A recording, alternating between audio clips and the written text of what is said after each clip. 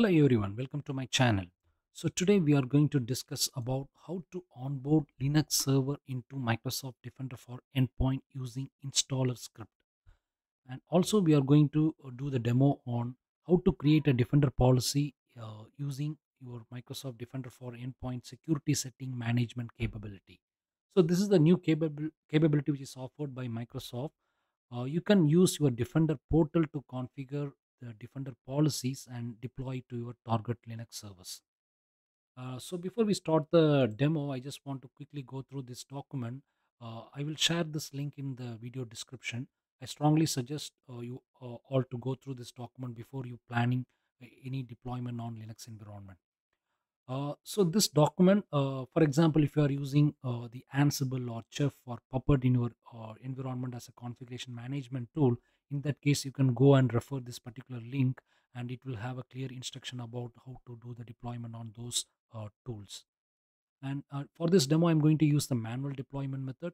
In manual deployment method, we have a couple of things. Either you can refer the, for example, if you are using the Red Hot Linux and its variant, then you can go and go through this document, I mean links, and you can take the command from the section and you can execute in the target server. Or you have another option of downloading the installer script directly from your GitHub and execute in the target server. So we are going for in this demo I'm going to show how to do the onboarding using the installer script. So for that, I have already logged into my Linux machine, and I'm going to run the uh, command just to make sure I'm running in the right version. So yes, I'm running on the CentOS Linux 8, and it means it's supported by Defender for Endpoint. And also I'm just want to make sure I don't have any MDATP application is installed on this server. Yes, there is no application is installed. The reason is I have used the same server for my earlier testing. For this demo, what I have done is I have uninstalled the MDATP applications and I have offboarded this machine from the Defender for Endpoint. Okay. So now let me go to the document, and so this installer script, it have a link for the bash script. So if you click this link, it will take you to the GitHub page where it have a clear instruction of how to use the script. For example, if you take this sample use case, this particular value that install, it will make sure that you will be installing the MDATP application on the target server, and this channel prod is we are instructing the system to use the prod channel. There are other channels are also available, for example insider slow, insider fast, or prod. So for in this particular example, the prod channel is used, but if you want to have the network protection enabled on Linux server, in that case at this point of time it is available only on the insider slow, I believe. And then we can use the onboard key to call the onboarding script, and you can also use the same script to tag your servers into some specific device group.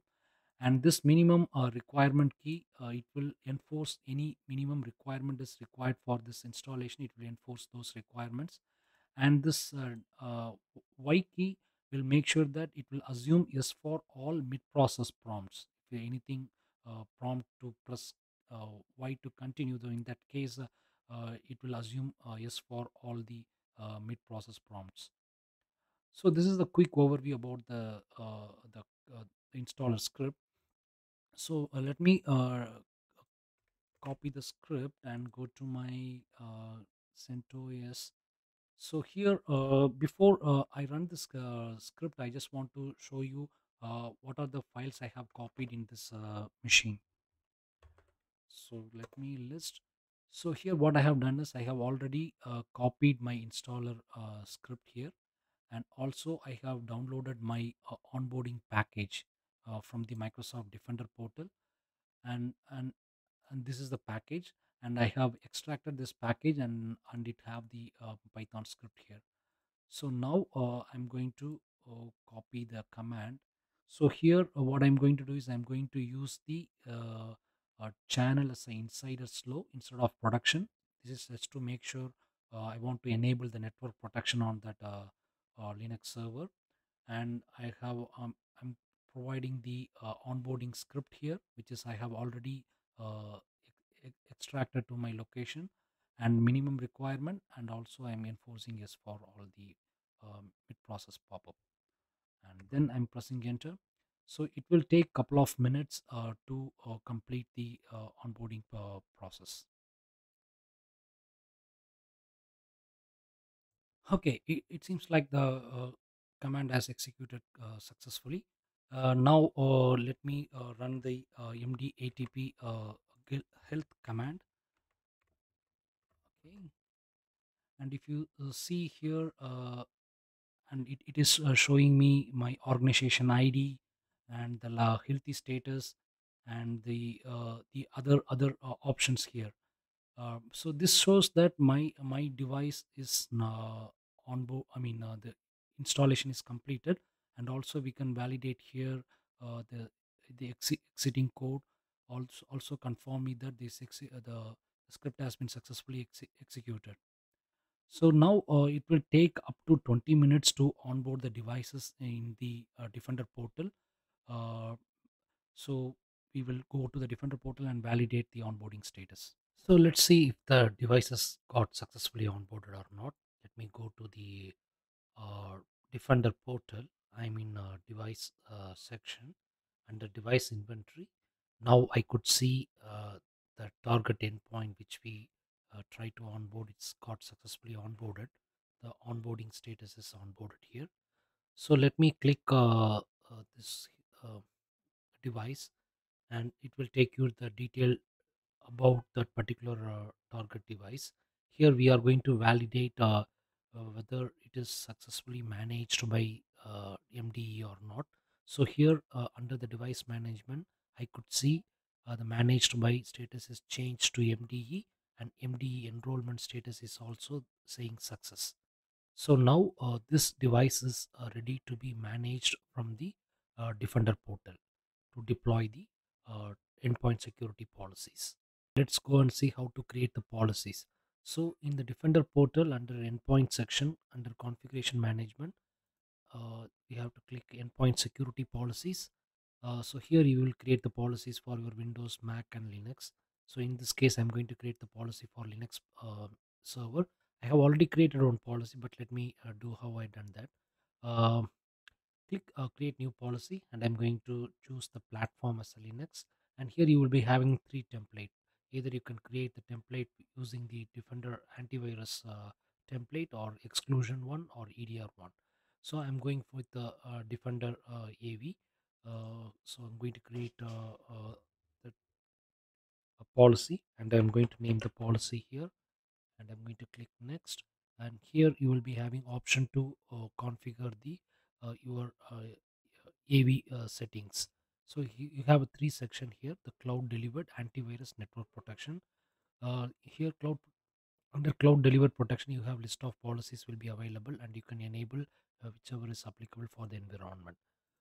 So for this demo, I'm just going to show some policies, and under antivirus engine section also you can enable the required policies here. And here, if you see, there is an option for adding your scan exclusion. Either you can add the exclusion in this the global policy itself, or you can create a separate exclusion policy and target to the specific devices. And also you have an option here like network protection, and this will as I mentioned earlier, the network protection is applicable only for uh, uh, the insider slow release for now, but in future it might be updated to other channels as well. So after you choose the required settings here, then if you can click next, and it will take you to the assignment section. Here you need to target to which group you want to deploy this policy. In my case, I have already created a, AD group in my portal, uh, and I have added the newly the device which we saw to onboard the Defender for Endpoint. So that same device has been added to the device group. So the device group, I mean the AD group name is Linux. And after I select my required group to target the policy, then I can click on next, and then you can review the settings and you can click save. Once you click save, the policy will get created and assigned to the target endpoint. So in my case, I have already done this. So I have also targeted this policy to my Linux group already.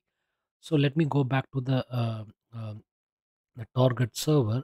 So here I'm going to run the same command, mdatp health. This is the command that we used to run to validate the settings.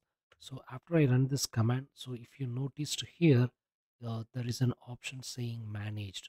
So all these managed things are coming from our the existing policy, the policy which we have created in the Defender portal. So before we apply the policy, if you see the same command has been given this information, but if you notice that the managed option is missing, so it means that that point of time the policy was not enforced. But after some time, now we could see the policy got successfully enforced, and by validating this managed uh, information in the mdatp health command. And if you noticed here, it's showing that network protection enforcement level is blocked and managed. So since I was using the inside a slow channel, and my network protection was enabled here. Also, you can use the your Defender portal to validate the policy here. So I mean Microsoft Defender portal again, and I have located the target server. And if you click on the security policies here, here you can see all the list of policies which is applied to this target server. So in my case, I have created the Linux Defender policy, and it got successfully applied to the target server. Okay, for example, if you want to create your exclusion policy for this target server, in that case, you can click on uh, uh, you can go to configuration management, endpoint security policies, and Linux policies. Click create new policy, and I'm going to choose the platform as Linux. And this time, I'm going to choose template as Microsoft Defender antivirus exclusion. And I'm going to click create policy, and here you can mention the name you want to name for your exclusion policy, and then click next, and it will take you to the configuration settings, and here it will provide you options, list of options available to configure your exclusions. And I'm going to add, there are three types of exclusions that you can do, either path exclusion or file extension or process name. So I'm going to add the path here for this demo. Let's say I want to exclude my uh, okay, location. So after I done this, I provide the path. I'm going to click save, and now I can click next, and it will take you to the assignment section. And I want to target this exclusion policy to my all my Linux servers, since I have already created my AD group, and my devices are already part of this group, and I could see here my three devices are already here. And then I can click on next, and I can validate my settings and assignment groups, and then I can click save. And if I click save, and this policy will get enforced to the target endpoint. And once the exclusion policy is created, it will be listed under the Linux policy section. So this is my Linux Defender policy which I have applied, and this is the exclusion policy which I have just created. You can also manually sync the policy by going to device inventory and locate the device that you want to do the manual sync. And if you go to this section, more action section here, and the option called policy sync, and I'm going to sync this policy by specifying some command, and then click confirm, and it will take up to 10 minutes to effect on the target machine. Okay, let me validate whether my exclusion policies are successfully applied to this target server or not. So for that, I'm going to run the command.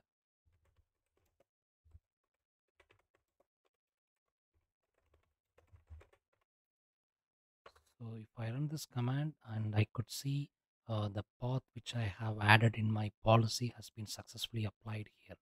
So this is the one I have added in my global policy. When I create deploy the Defender AV policy, in that I have added exclusion, and this is the path we have added in the separate exclusion policy, which is also got successfully applied to the target server. So you can also validate the policies whether it is got successfully applied on the target server or not. So if you click on the Linux policy section, and you can highlight any of the policy that you wish to validate the status. And once you click on the policy, it will take you to the more detail about the policy status. For example, it will give you the list of settings that we have configured and how many devices it got successfully applied. And if there is any error in applying that specific setting, also you will get those details here.